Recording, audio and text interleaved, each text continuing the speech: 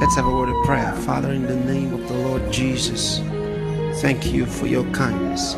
Thank you for your love. Thank you for your grace. Thank you for your presence with us. Thank you for the Holy Spirit. Thank you for teaching us the word, strengthening us, leading us in the things of God. Now again, our hearts and our minds are open to hear and receive your word. We receive it gladly with faith and meekness in the name of the Lord Jesus Christ. Amen.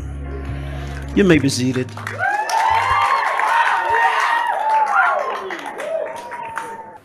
Who was here that attended the last one last year? Give them a big hand. That's good. You're all very welcome. You know, we thought that we should have some special times where we can come together like this and share the word, you know, open the scriptures, learn God's word, share the inspiration of the Holy Spirit, get ourselves steadied for the future, programmed for the things that God wants to do with our lives, and be prepared for success. I got started when I was very young, before I was 9 years old. And so I know the value of beginning your life early in the things of God. There are a whole lot of people who don't know anything about God until they're old. And when they find out, they feel so bad. They wish they had known much earlier. But they've wasted so much time on everything else without knowing anything about God. For so long, they thought it was just a myth, only to find out it was real. But they were now so old, not much time to do all they would have loved to do for Jesus Christ. But if you start early, you can do a lot. You can do a lot. It's important to start early. What you're going to be in life doesn't start when you're old, it starts when you're young. How successful you're going to be in any field. The programming starts when you're young. This is very special for several reasons. You know, most of you are in school in one level or the other, and you're training to be a doctor, an engineer, an architect, a lawyer, a politician. You're training for so many different things. But none of these schools has the capacity to train you to be a successful person. They may make you a successful banker, a successful lawyer. You know, you can be a successful lawyer, but not a successful person. Because you can be a great sportsman, but not a great person. Because being successful in any field is very different from being a fulfilled person. who can help others fulfill their dreams in life. You become a success by helping other people become a success. So today I'll only give you just 5 important points to be a success for Jesus. All right? To be a success for him. You want to be a success. You see, you're smart. You came all the way to listen, to participate in this youth camp. You're not a fool, you're smart. You wouldn't travel all the way to listen to a fool, would you? I'm a success. So, you came to listen to someone who's successful because you're smart. So I want to show you how to be a success for Jesus Christ. You can be a success. We're changing nations today. We're impacting nations. We're impacting nations by the millions. But there are important things to make that happen. Number 1, choose to win. It's a choice you make. You choose to win. Choose to win. That's number 1. Choose to win. Let nothing stop you. When you choose to win, nothing in the world is designed to stop you. Nothing. The first thing is to make that decision. Make that choice. You realize not everybody chooses to win. Some people just go through life without thinking about winning. They just hope things will turn out right. They just hope I'll be lucky. You know, they say, well, if I'm lucky. Lucky? No. Don't wait for luck. No, don't wait for luck. Don't wait for that. Oh, so if you're lucky, you'll be fine. If you're not lucky, then trouble. So, that doesn't sound like what God would want for us. But for many people, that's what they think. That if you're lucky, fine. If you're not lucky, then too bad. What I found out in the Bible was that God wanted us to choose. He wanted us to choose. And the beautiful thing is, he shows us the options and shows us what's better and tells us to choose what's better.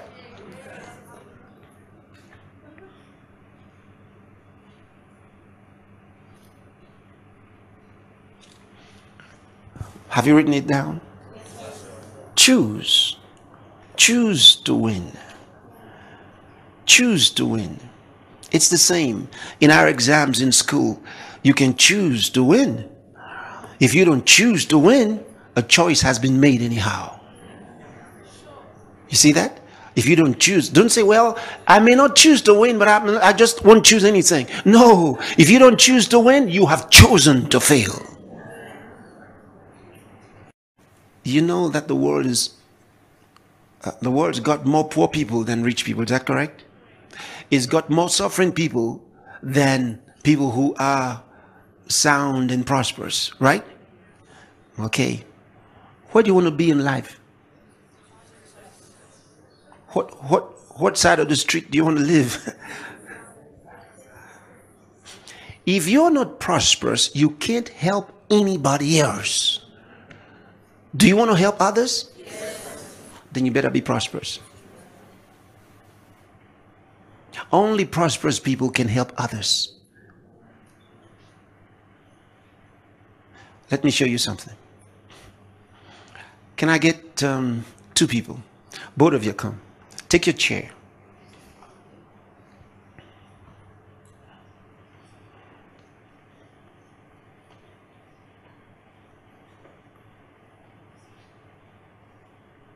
Yeah, come up here.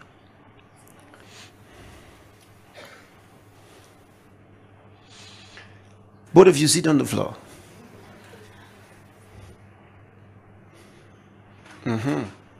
Okay. Help her stand up. Help her stand up. Don't do anything. Just remain there. Help her stand up. You know why? Okay. Now, you get up. Help her stand up. Watch. Okay, stop. Thank you. She was going to do it, right? Yeah. Now, you know why? Down people can't help down people.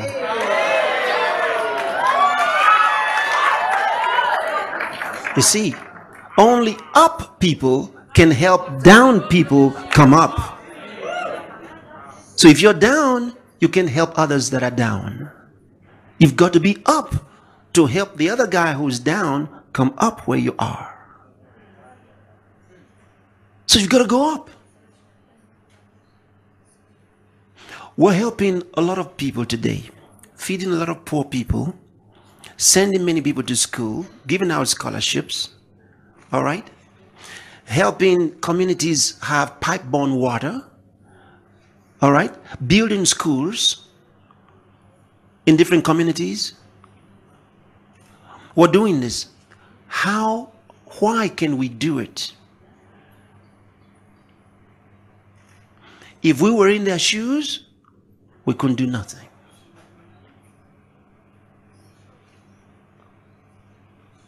But we're able to do this because we've been lifted by God to a higher platform so that we can help others. But if we chose to remain on the ground, we'd never be able to do anything. There are too many poor people in the world.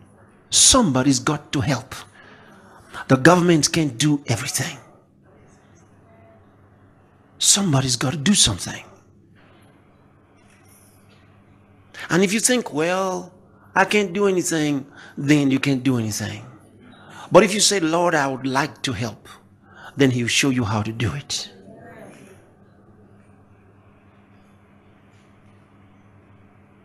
You get it? Thank you. Thank you. You're wonderful. Thank you. So you got to choose to win. You make the choice. You make the choice. You make the choice. We're holding large meetings where these stadia around the world that were built for football games and the rest of them, and athletics. Years ago, when I was a student in school, I looked at some of them and I said they're not built for sports. They're built for Jesus Christ. I said, I'm going to fill the stadium with people and have people come in there to hear the word of God. But I was just a kid. So I wouldn't have been taken very seriously. They would have thought, oh, he's just talking. But I wasn't just talking. It was a vision. And I set my focus on that vision. I said what's going to happen. And it's happening today. That's why I said it's important that you start your life early. You start now. You start now. I was preaching in the schools. I preached in the schools.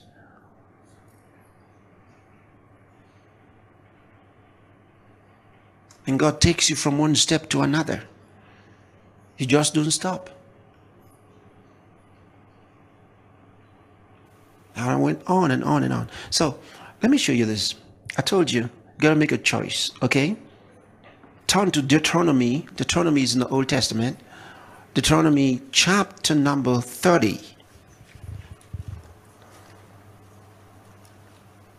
Verse 19. You'd see the importance of making the choice. The options are given to us clearly. Have you seen it? Deuteronomy chapter what? And verse. Okay, read.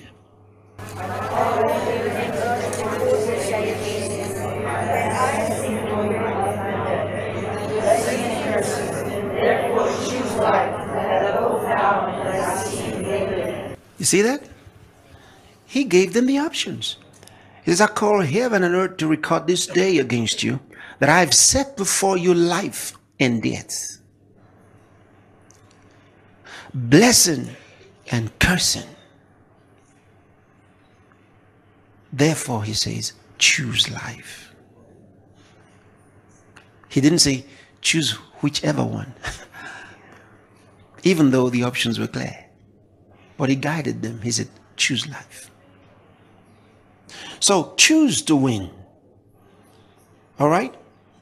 Choose to win. If you choose to win, nothing is powerful enough to stop you. Because nothing has had the sense enough to determine that they're going to stop you. No, they don't have the power. Choose to win. So that's number one. Choose to win. Number two, hook up to Christ. When you choose to win, you get plugged in. Hook up to Christ. Hook up to his wisdom. Hook up to his power. Hook up to his inspiration.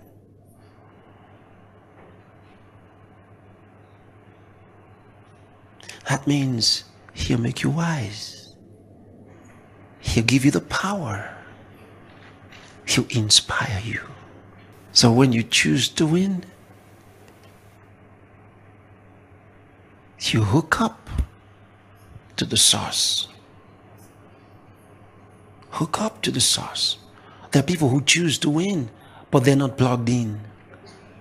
You see, they're not hooked up to Christ, and so they can't win. So that's number two. Hook up to Christ. If you're born again and you've received the Holy Spirit, you're hooked up. You're plugged in. Amen. You're plugged in and ready to go. So you say, hook up to Christ. Hook up to his wisdom. Hook up to his power. Hook up to his inspiration. His wisdom, his power, his inspiration. So you see, he makes me wise. So I'm smart. I'm wise. He fills me with power. I've got ability. I can do anything. And thirdly, I'm inspired. I'm inspired. I'm stirred. I'm inspired. I'm inspired. All right. So you've taken number two, right? Number three, learn his language. Number one, choose to win. Number two, hook up to Christ. Number three, learn his language. Learn his language. You see, he talks differently. Jesus talks differently. You got to learn his language so you can talk like him. Learn his language. Study his words. Learn his language. You write this down. His language of faith, hope, and love.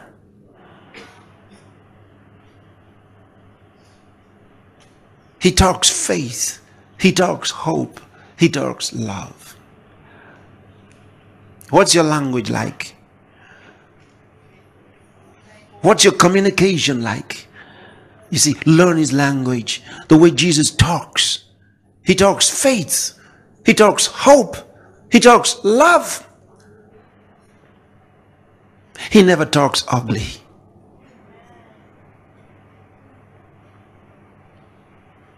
He's not insultive. Never talked proud. No. But he talked faith. He talked hope. He talked love. Learn his language. Talk faith. Talk hope. Talk love. Never talk fear. never talk failure.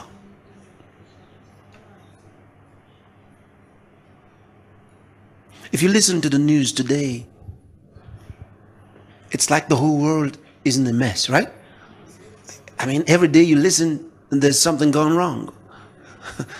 It looks like everything's just going to go bad. But no, cheer up. Them guys out there may have messed things up, but that's why God's given you wisdom to fix it. You realize even if you had difficulty with your academic work in school, when you say, I choose to win, you will win. Say, I choose to win. Say, I can see my future already. Nothing is too good for me. I choose to win.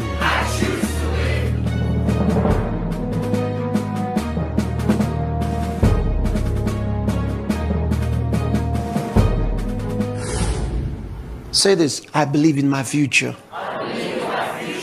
See, I always tell the young people, I believe in your future. But you see, they've got to believe in their future too. Say, I believe in my future. Say, my future is bright. Yes. So number 3, learn his language of faith, hope, and love. Wow. These are the 3 greatest principles in the world. And the greatest of them is love. Faith, hope, love. Always talk faith. Always talk hope. Always talk love. So, number 1, choose to win. Number 2, hook up to Christ. Number 3, learn his language. And number 4, go for him. Go for him. You know what that means? Everywhere I go, I'm his representative. When I show up, Jesus shows up. Because I come in his name. See, he represents me. You remember, Jesus ascended to heaven. So now he's in heaven in the presence of the Father. The only reason we say Christ is in me is because the Holy Spirit brings his presence into my life. Because I receive the Holy Spirit. So the Holy Spirit is just like Jesus. He brings the presence of the Father and the presence of Jesus into our lives. So we relate and fellowship with the Holy Spirit. Okay? But Jesus himself is in heaven. What is he doing in heaven? He represents me before the Father. And so I represent him in the earth. I represent him before men. He represents me before the Father and the angels in heaven. So he's there for me. I'm here for him. It's a partnership. So that's why we say, number 4, go for him. So I'm on the go. Always, I'm on the go for Jesus. So that changes everything. That changes everything. Because even when you're in school, you are a student with a difference. Right? Yeah. You say, I'm a student with a difference. So you're going to say, I'm a young man or I'm a young woman with a difference. Yeah. Because you see, you have the most sublime, the most authentic relationship, identity that this world has ever known. Your identity with Christ, it makes you fearless, absolutely fearless, because he says, I am with you always. Fear not, I am with you always. So I'm never afraid. because he's with me. When I was a little boy, I was full of fear. I was afraid of everything because I heard too many bad stories. If you listen to bad stories, you become afraid. So I was very, very full of fear. But when I received the Holy Spirit, my fears dissipated. My fears were gone. I couldn't find my fears anymore. I lost my fears because the Holy Spirit came into me with the boldness of God in my spirit. I have no fears anymore. And all those years, I lost my fears. Amazing. That's what Christ does for you. You have no fear of anything because greater is he that is in you than he that is in the world.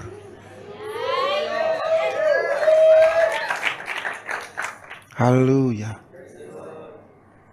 Okay, so go for him, number 4. Go for him. You're going in his stead. Go for him. Tell somebody, go for him. Go for him. Yeah. I'm out for him. You're out for him, right? Yes. Yeah, that's it. You're his ambassador. You're his representative. You're authorized by Christ. You're commissioned by Christ. And he is with you and in you. Praise the Lord. So, number 5 should be easy. I told you there are 5 points. What do you think number 5 should be? I mean, look at it. Number 1 is choose to win. That's number 1. Number 2, hook up to Christ. Number 3, learn his language. Number 4, go for him. What do you think the last one ought to be? Win for him. So I go and I win. So I've got that mentality. Everything I get involved in, I'm a success. I win all the time. Say that to yourself. Say, I win all the time. I win all the time. You see, that's what Christ has made of you. He's made masters of us. We're not failures. We're victors. Amen. So I'm a victor. Everywhere I go, I'm a victor. See, it doesn't matter what you look like on the outside. Someone might just look at you and try to rate you. And you can do nothing. No, I can do all things through Christ. I'm full of power. When you speak, God makes it happen. See, when I speak, God makes it happen. See, how does he do it? Through the Holy Spirit that lives in you. Remember, the Holy Spirit is God. You see it? That's what makes it so different for us from religions. In religion, they try to reach out to God. They try to please a God that they don't know what's on his mind. In religion, they can't be sure what's on his mind. They hope to please him. In Christianity, we know what's on his mind.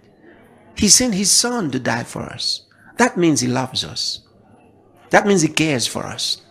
In the religions of the world, they're not sure of that. They're not sure of that. There's no religion in the world where they can tell you that they are loved. No. It's all judgment. They can think of being loved. Religion doesn't have value for people. And so those who think Christianity is a religion also think that way.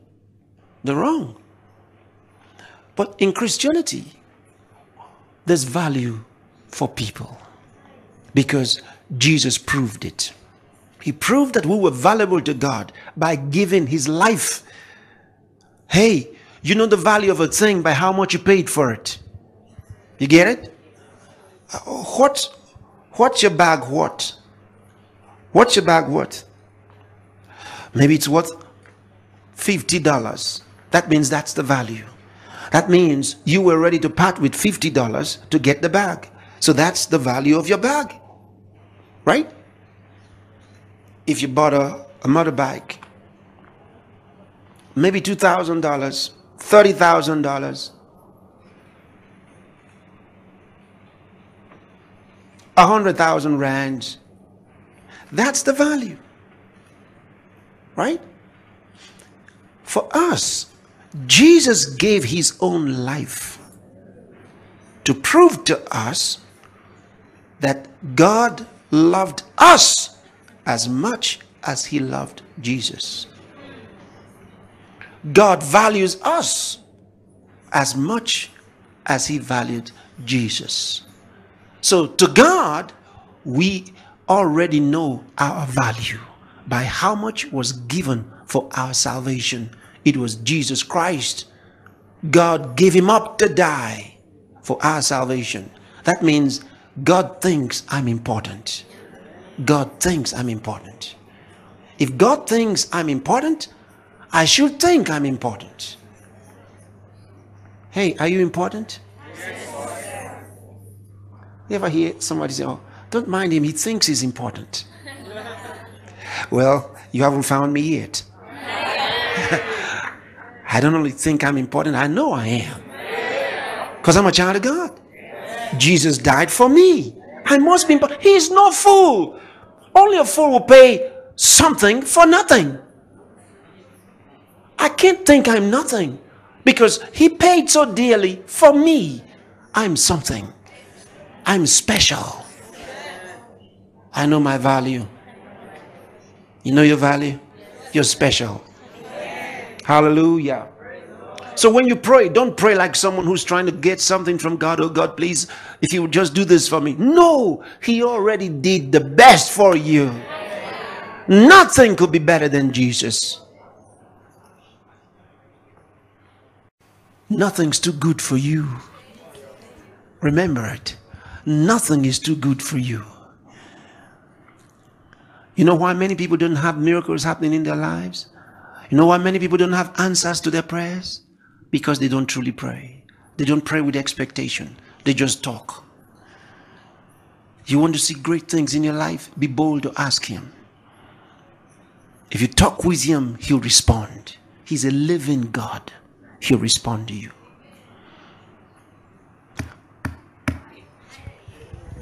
Hallelujah. Say I'm a success. So I can see my future already. Nothing is too good for me. I choose to win. You realize even if you had difficulty with your academic work in school, when you say I choose to win, you will win. Say I choose to win. I've made a choice. And it is to win. Notice we started with the choice to win and we ended with winning.